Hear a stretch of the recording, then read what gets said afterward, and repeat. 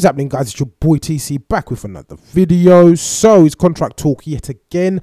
Recently put out a video on Ramsey's contract situation. Obviously that's not too serious and it's not too urgent as we speak. The most important matter really in terms of player contracts will be Jack Wilshere's situation. So we know that his contract's coming to an end.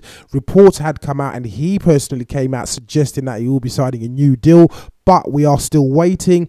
But again, in the last week or so, in the last few days, reports have started to surface suggesting that he's going to be actually presented with a new contract. But the main talk revolving around this whole new contract really is the pay cut that he's going to be taking. I'm not too concerned about that personally. I don't care how much money he's going to be earning.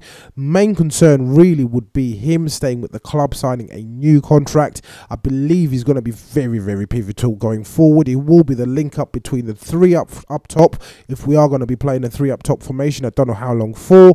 And the midfield himself, he will be the guy that's going to be bridging that particular gap. So I believe Jack Wilshere being signed and tied down will be very, very crucial.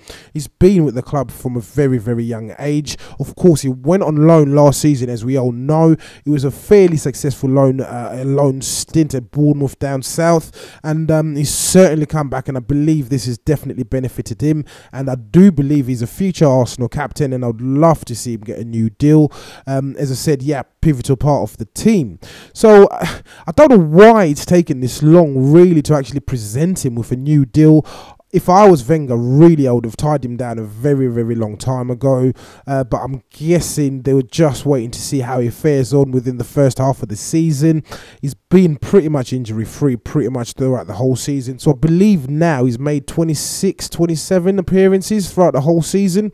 And as I said, apart from the illness he suffered from last week when he missed the Everton game, he's been fairly fit. You could tell he's a bit stronger.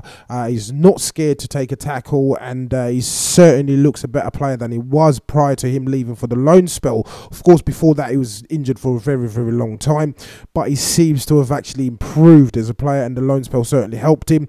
And as I said, fantastic news emerging this week in regards to him signing a contract. So as usual, guys, please do let me know what you think in the comments below. If you are watching this video and you're not subscribed to the channel, please do make sure that you do hit that subscribe button. So once again, guys, it's your boy TC from I'm Gonna Talk TV, and I'm out.